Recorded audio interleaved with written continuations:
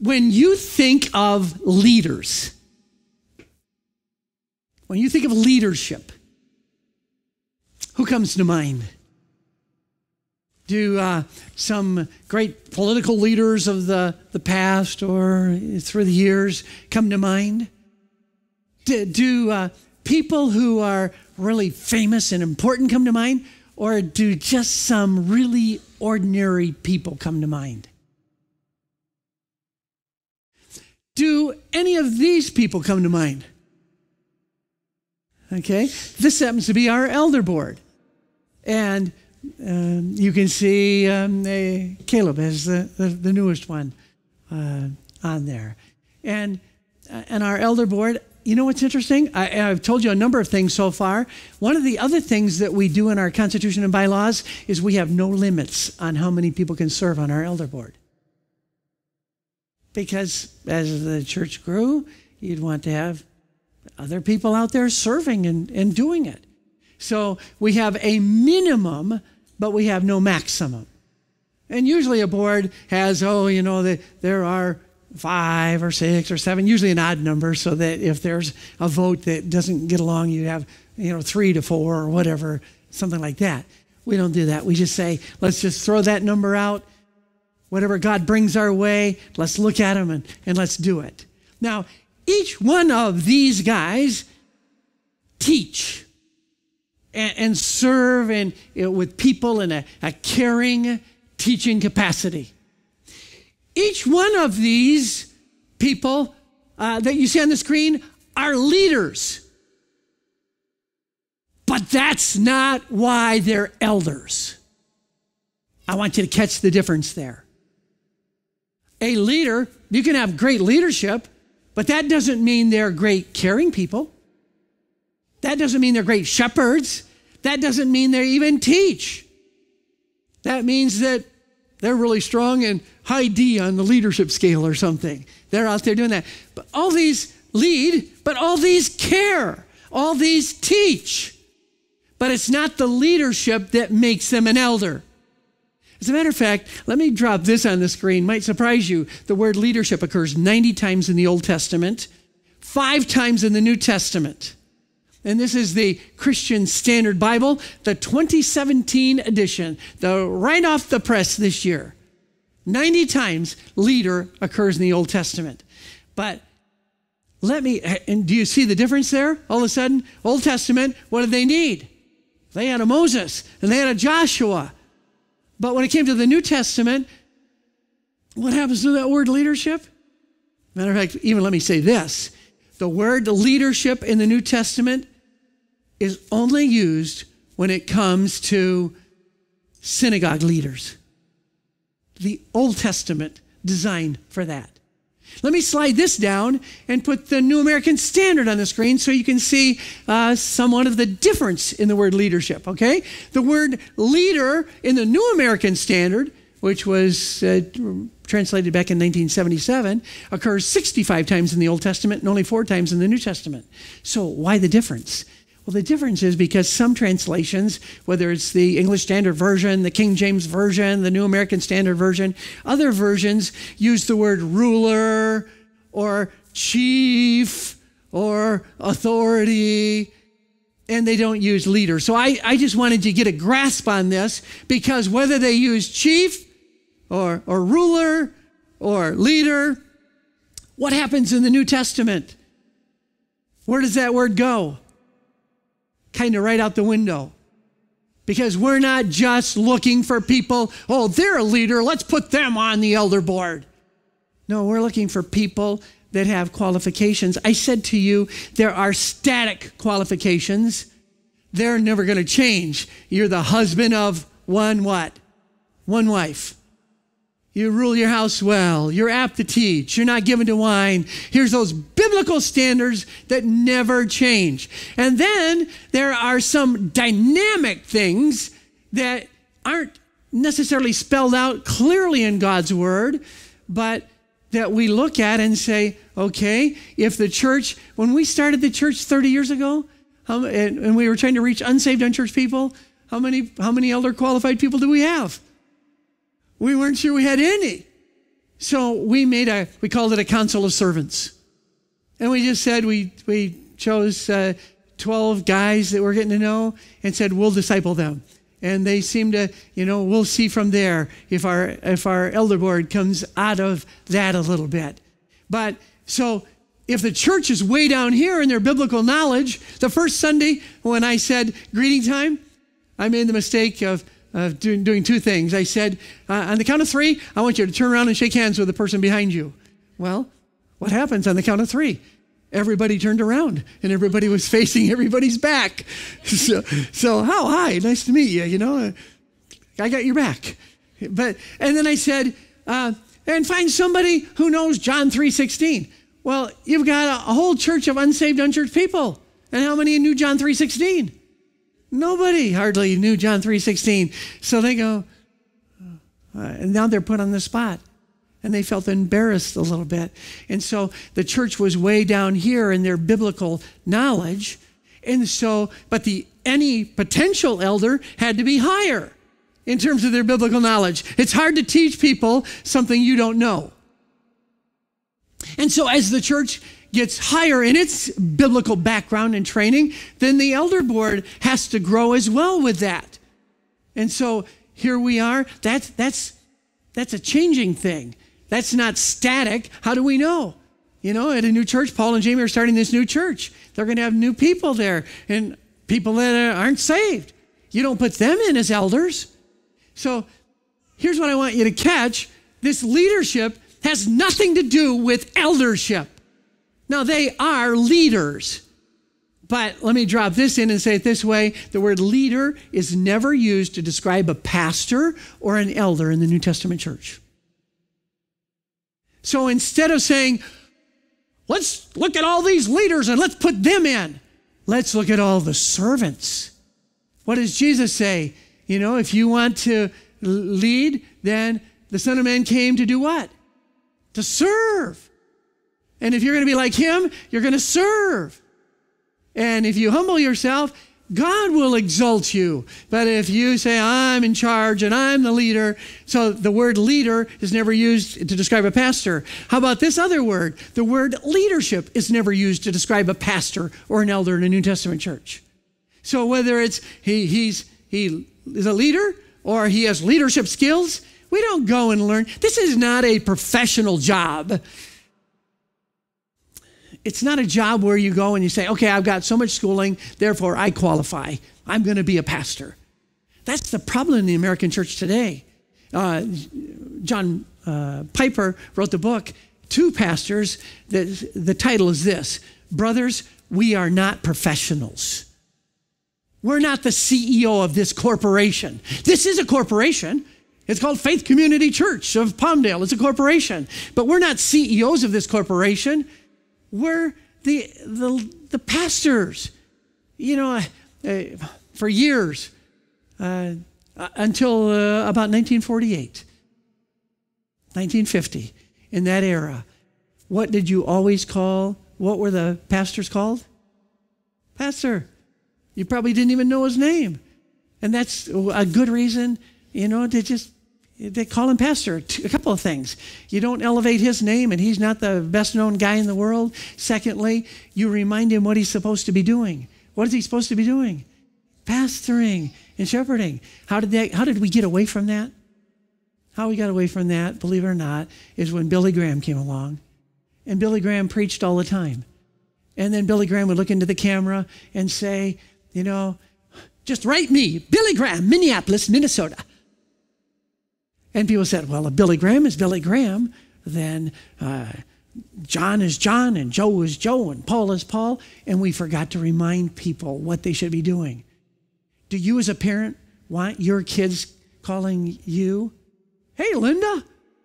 One day my son spun around and called me by my first name when he's a little tyke. And I said, well, you can do that. That's my name. But I said, there are only two people in this world that can call me Dad. And that's a relationship. You have something special. And we need to be reminding elders and pastors. It's amazing to me what cults do. What do they do? What do Mormons call their leaders?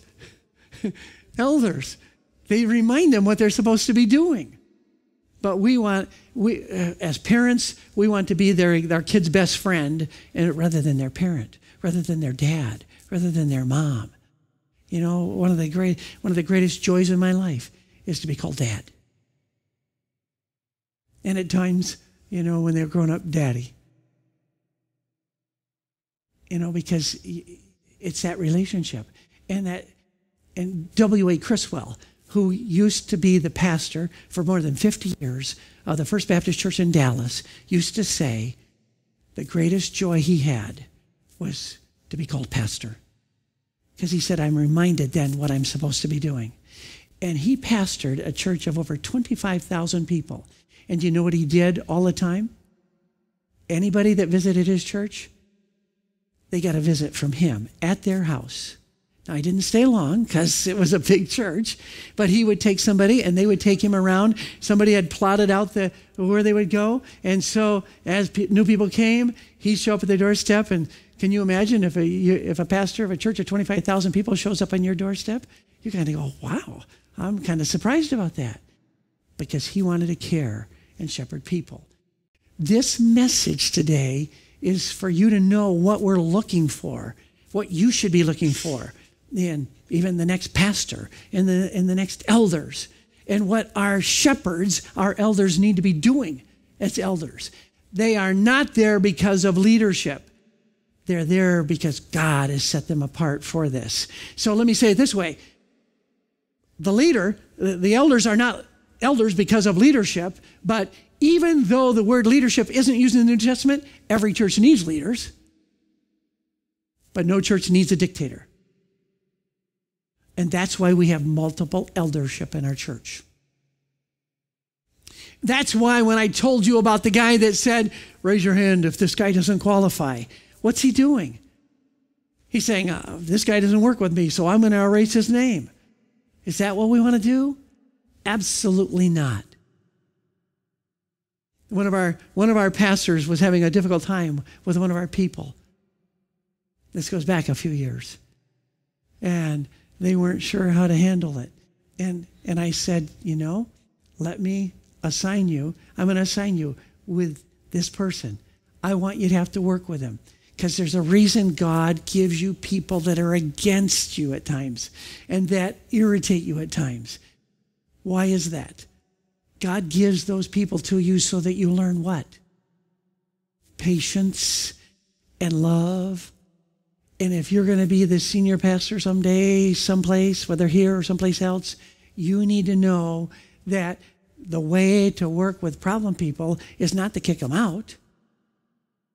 It's to get them close and to love on them. So we don't need dictators. We need godly people. So in 1 Peter chapter 5, let me launch in there and say, here's where Peter goes with the text. Actually, there's the word. What's interesting to me, we try to get to the best translations possible. And every time we look at some translations, they do some things differently. They throw something out that was really good or really...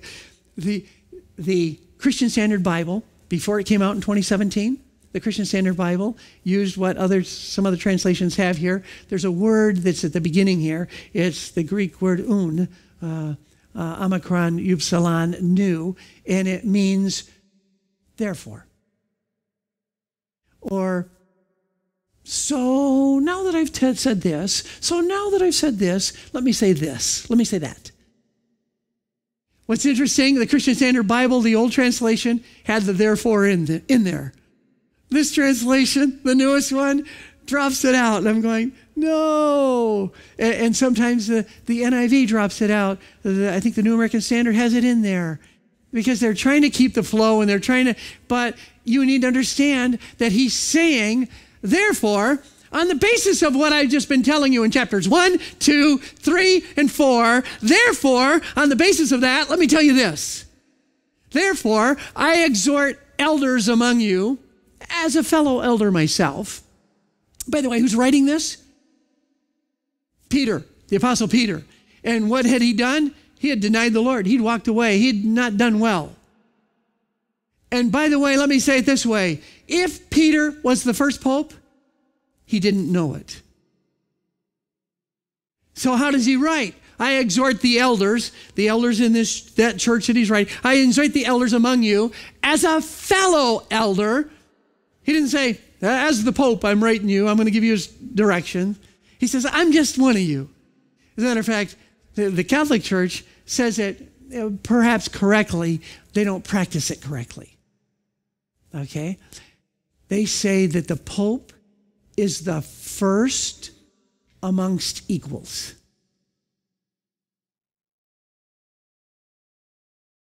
Did you catch that? Somebody has to be in charge a little bit. So, somebody organizes the meeting and somebody is the chairman. But should he have any more important vote? When our elder board meets, I'm the chairman of our elder board, but I don't vote unless there's a tie, and then I hate to vote because, I'm saying, wait a minute, we're not all on the same page here. But I'm just the person that just gives them the agenda and organizes the thing, and we all have one vote, whether it's me or any other elder. Does that mean that we shouldn't try to persuade other people? Yeah, we can do that. But if we're to say it like the Catholic Church used to say it about the Pope, I'm just the first amongst equals. I'm usually the one up here so people know me a little more than they do the other person. But does that give me any more vote or any more say or any more authority? No. Does it give Peter any more? What's he call himself? Therefore, I exhort the elders among you. As a fellow elder, I'm writing you, and as a witness to the sufferings of Christ, as well as one who shares in the glory about to be revealed, I want you to do this. Shepherd God's flock among you, not overseeing out of compulsion, but willingly, as God would have you, not out of greed for money but eagerly, not lording it over those entrusted to you, but being examples to the flock. And when the chief shepherd appears, you will receive the unfading crown of glory.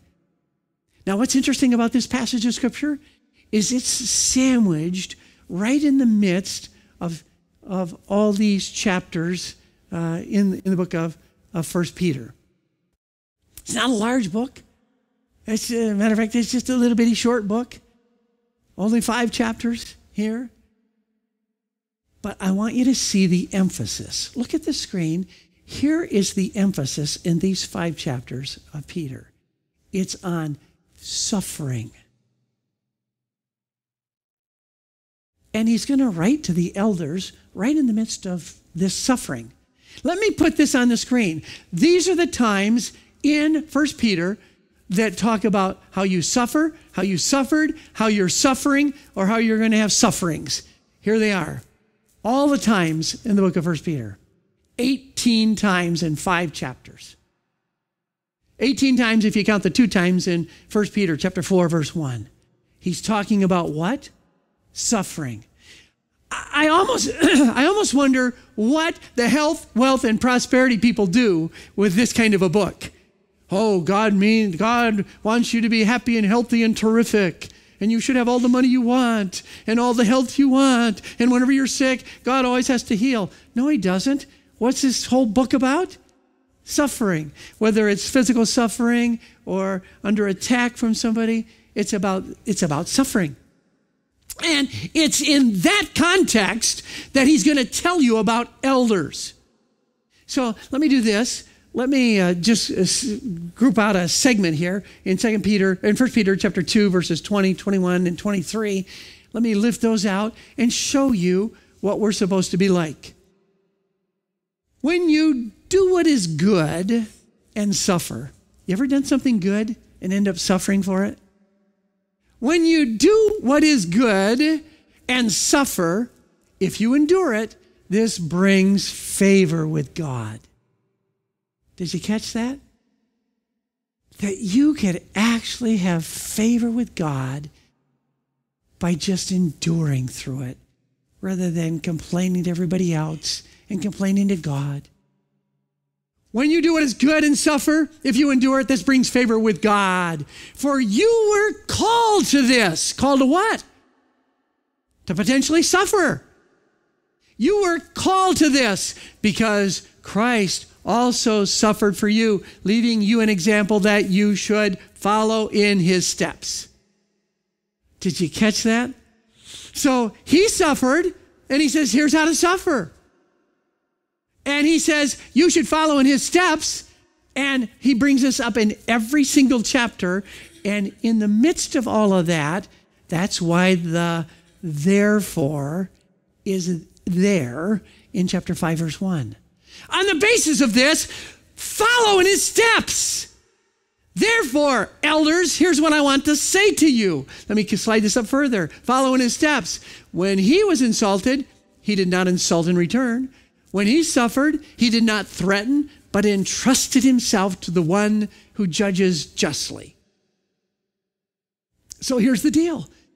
So with the majority of the book focused on suffering, Peter now turns to the elders and challenges them to take care of these suffering people. You see, when Tim was the only elder left at the little church on the corner before they said to West Valley Church, here, you can just have the facility, just take it over. Tim had pastors come, some great speakers, some top-notch speakers, much better than me. But Tim said, and the people would say, oh, that's the one, let's get that one, man. He can really illustrate and he can really speak, and man, he's great, let's get this one. And Tim would say, no, what we want, what we're looking for is someone who will shepherd, who, we're not looking for the best speaker, we're looking for the best caregiver that will say, God, you tell me what you want me to do, and that's what we'll do. Not because I'm Billy Graham, or not because I'm John MacArthur, or Chuck Swindoll, or some other great speaker. You want somebody that says, hey, let's call these people. Hey, let's, I say to our staff all the time, look, we all have our specific jobs here in our church, but one of the things I want you to do is I want you to call 5 families every week and just connect with them. In addition to all your other work, just out there calling. You need to be caring, not just about your ministry, but this is a way to cross-pollinate. So when you talk to them, ask them what they're doing in missions, and then feed that to Curtis in missions, and ask them what they're going to, hey, are they serving in some capacity? And then give that to Brad, because Brad's job is to assimilate and get these guys plugged in, these people plugged in. We want to connect with people. The tendency in the American church is, hey, I'm the pastor. What's my only job and main job? I'll get up here and I'll preach. And you come and sit. And then we've got a church. That's not church. Church is this body of believers that ministers to one another. If I'm the only guy doing that, if the elders are the only people doing that, we're not doing it the way God wants it done. So the majority of the book focused on that. He says, come on, elders, here's what I want you to do. So here's what I'm going to tell you this morning. It's unbelievable that God uses men with all their flaws to lead his church. Can you imagine the God of the universe saying, I'm going to entrust this to? Really? He's going to entrust it to us? His church? That'd be like you, when your baby is born, you saying, okay, here's my baby. You take care of it now. I think you'll be the best for it. And we'd say, let's keep it in mom's hands. Let's keep it in dad's hands. Let's not hand him out to somebody else. But God says, here, this is a new believer. This is a new believer. I'm going to hand him to you. I'm going to give him to your care. And this is unbelievable that God uses men like me or our men to lead, to become elders of the church. Peter uses 4 words to describe what these men should do. Let me give them to you now. They're witnesses, they're shepherds, they're overseers, And they're examples. The first one is kind of unique. He says, I'm a witness. Therefore, I exhort the elders among you as a fellow elder and a what? A witness to the sufferings of Christ. Who's the witness to the sufferings of Christ? Who's talking here? Peter. He said, yep, I was right there. I really failed, but I was right there. And I'm a witness to the sufferings of Christ. I even went into that courtyard. And when I saw him in the courtyard, I watched him being put under persecution. I knew what he was going to face. He told us he was going to die that night. And what I do, I denied him. But I'm a witness to the sufferings of Christ. And you know how Peter ended up dying according to tradition? They put him upside down. He said, I'm not even worthy to be killed the way Christ was crucified for us. Hang me upside down. So here's the word that's used for witness. Martos in the Greek. Martos. Let me slide it up here. Martos, the mu, that first Greek letter is a mu. And what letter does it sound like in English? Mu, the M. The next letter is the alpha. He said, I am the alpha and omega, the beginning and the end. That's the first letter of the Greek alphabet, alpha. And that alpha becomes our A. The next letter looks like our P, but it's their rho. Their rho. And that becomes that R sound, rho, rah, rho. That next letter is the T, the tau for them. It's the T for us. That upsilon, whenever you see that occur, almost always we translate it into English with a letter they don't have, and it's the letter Y. And then we add here the letter R, and what do you have? A martyr. And what is a witness? A witness, a martyr witnesses to the faith of the Lord. And Peter said, yep, I've done that.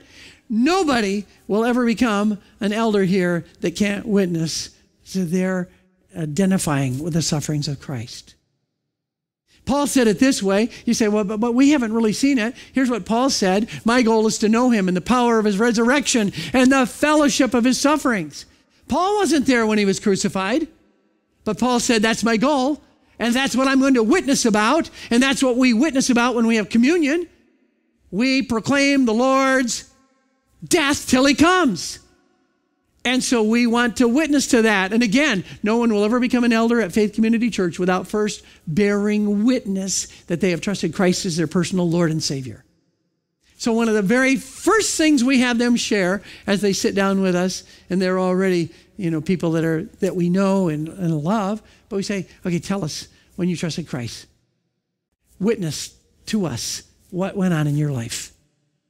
And Peter says, if you're not doing that, we can't make you an elder. If you can't witness to what God has done in your heart and life and to the crucifixion and the sufferings of Christ. But that's not the only thing.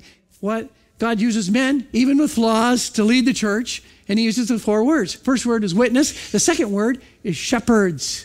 Shepherds. Here's the way it's used in the text. Therefore, I exhort the elders among you as a fellow elder and witness to the sufferings of Christ, as well as one who shares in the glory about to be revealed. Shepherd God's flock among you.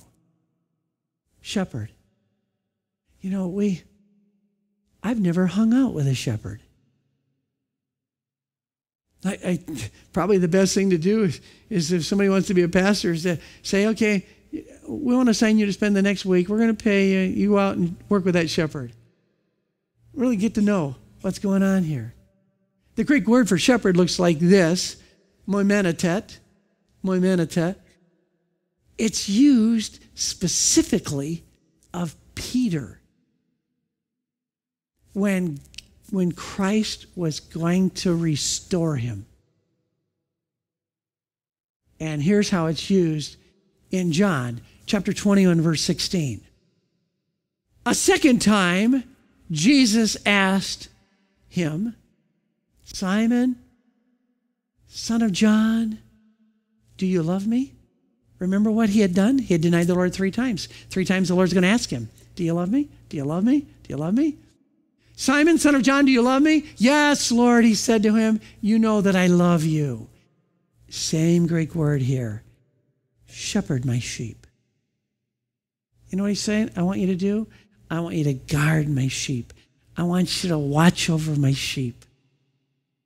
They're kind of foolish at times, and they wander away, and they don't know when the wolves come in, and they don't know when the snakes are there, and they don't know. So I want you to shepherd them. I want you to guard them. Use it again in Acts chapter 20, verse 28. Be on your guard for yourselves and for all the flock of which the Holy Spirit has appointed you as overseers to shepherd the church of God, which he purchased with his own blood. What's he asking us to do? Shepherd. A liberal that we would look at, a person that we would call liberal, his name is N.T. Wright. As a matter of fact, when the Master's College wrote an article on N.T. Wright, on the New Paul Perspective, the article was, is N.T. right or wrong? But here's what he said about shepherding, because not everybody is wrong all the time. Here's what he says in a good sense. The point about shepherds is that the best of them aren't thinking, how can I be a shepherd? How can I be a shepherd? But how can I best look after these sheep? Do you hear the difference? It's not about how can I do the best? How can I be important? But how can I care for those people? N.T. Wright also said it this way: the focus of the good shepherd is not only on his own qualities, but on the needs of and potential dangers for those they are looking after. That's what shepherds need to be doing, looking out for things. Let me do this. I'm going to take this same statement and let me highlight what shepherds are supposed to be doing. The focus of the good shepherd is on those they are looking after. Do you see it? So what's our focus to be as elders? Not on us, but on the church body. Elders, shepherds, they're witnesses about the Lord, but they're shepherds. And let me say it this way: shepherds are around the sheep so much that they start to smell like them. And where I go with our staff and where I want you to go with our elders is when we have events at our church, we want elders to be involved. We're not out there doing our own thing in every different area. We don't ask them to be at everything. We're asking them to shepherd, to be with the sheep enough that they start to smell like them. Let me give you this video. And Ken, you'll turn this up, but this video was filmed in Norway. This is a Norwegian man. He's a shepherd. And what do we know about shepherds? Our elders are supposed to be shepherds. And the sheep hear my what? Voice. And when they hear the shepherd's voice, I'm safe. You can see the haze on the mountainside. He's out there. I have no other way to show you. This is a couple of minutes. I hate to inject this in here, but I want you to hear the thrust of this. This is a shepherd, and the sheep are in the fog and the haze up on the hillside, and they don't see the shepherd down there. It's kind of like you in this world, and you don't see what's going on. But here's what goes on in this time.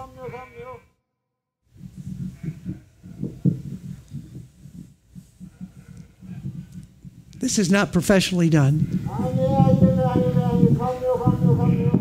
He's speaking in Norwegian. He's calling the sheep.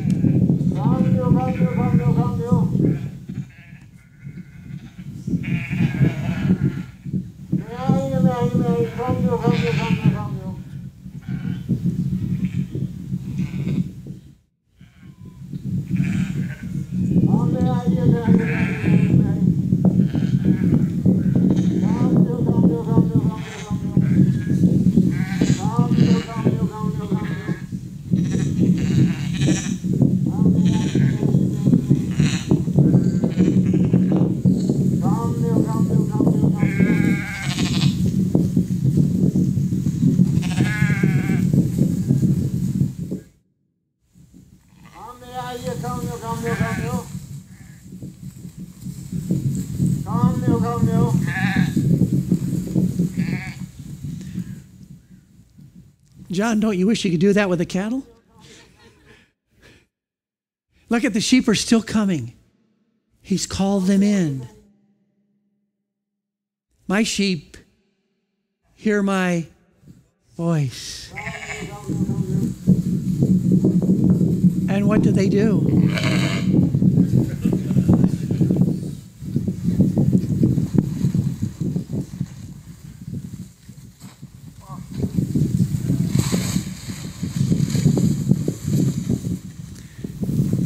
Thou preparest a table before me in the presence of my enemies. And what do? We go there to get fed. And we go there because we know his voice. And what does he do? He's there to protect and to provide. What does the farmer say? The farmer says, they know the voice of the shepherd. And he knows theirs. Amen. Amen. What are we supposed to be? As elders, we're supposed to be close enough to the people that they know his voice, the shepherd's voice, and we're this under shepherd. And what are we supposed to be doing? We're supposed to be helping them. Look, God uses men, even with the flaws, to lead the church. Here are the words he uses to describe. You're to be witnesses. You're to be shepherds. Oh, you're to be overseers. Here's how it's worded. I exhort the elders among you as fellow elders and witnesses to the sufferings of Christ, as well as one who shares in the glory about to be revealed. Shepherd God's flock among you, not overseeing out of compulsion, but willingly. What are you supposed to be doing? Overseeing. Overseeing is the Greek word episkopon. We get our English word Episcopal or the Episcopalian church. You ever heard of that church? They've drifted a long ways from being the overseers, what they're supposed to be, this bishop who's there to guard and to care. Peter uses this word earlier in 1 Peter this way, in 1 Peter 2:25, for you were like sheep going astray, but you have now returned to the shepherd and overseer of your souls. This guy is supposed to be an overseer. The overseer is one who watches over the welfare of others. What are Pastor Saul and Myron and Tim and Caleb and I and Dave and Bob Schumann supposed to be doing? Watching over the welfare of others. I want to challenge you to pray that they do that. And I want to challenge them that they do that. Look, God's going to use men, all their flaws. Here are the words, you're a witness, you're a shepherd, you're an overseer. You're an example. Boy, I wish I were a better example. If anybody reaches the point where they say, well, I'm the best example, then they're probably not a good example. All I can say is I wish I were a better example. And that we ought to strive, you ought to strive, but our elders ought to never be satisfied with their walk with the Lord. They ought to want to go further. They ought to go deeper, and they ought to care more. But they're to be an example. Here's what the text says. I exhort the elders among you as a fellow elder and witness to the sufferings of Christ, as well as one who shares in the glory about to be revealed. Shepherd God's flock among you, not overseeing out of compulsion, but willingly, as God would have you, not out of greed for money, but eagerly, not lording it over those entrusted to you, but being what? And will you notice they're examples to what kind of people? The flock. And what do we know about sheep and the flock? They wander away. What do we know about sheep and flock? They're easily frightened at times. That's why he leads them beside the still water, so they don't get so frightened. The Greek word for example is tupos. Tupas. We use it all the time in English. It looks like this. That tau becomes our T. I told you the upsilon often gets translated with what letter that they don't have in Greek? The Y. The pi becomes our P. And the omicron, the next letter, becomes our O. And when we have a typo, what do we say? What's a typo? Or we sometimes put the E in there and it's type. We used to use that all the time, but who uses it much anymore? Look at typo. Type means to strike and make an impression. That's what we used to do with a typewriter, correct? Nobody uses a typewriter anymore. The word typewriter means what? To strike and make an impression. And what did it do? It would strike the paper and the ribbon and make a what? An impression. But now, I used to have one of those nice IBM Selectric, self-correcting, and all that kind of stuff. I upgraded it. When the computers came out, back in 1977, when I first got my first computer, I upgraded my Selectric typewriter. I tore the thing all apart. Here's a $650 typewriter, and I tore it all apart and insert solenoid switches and everything, so that my Selectric typewriter was the first one to work with one of the little bitty computers that we used to have. And that little head on that thing went, that ball was just spinning so fast because it was moving the impulses on the inside, and it was doing it at the speed of the computer. But that's nothing compared to the printers today. Why take all the time to watch that little head go? I don't even know where that IBM Selectric is today. But it was worn out when I had to go. But it made an impression. The question I have for you and for our elders, are we making godly impressions on people?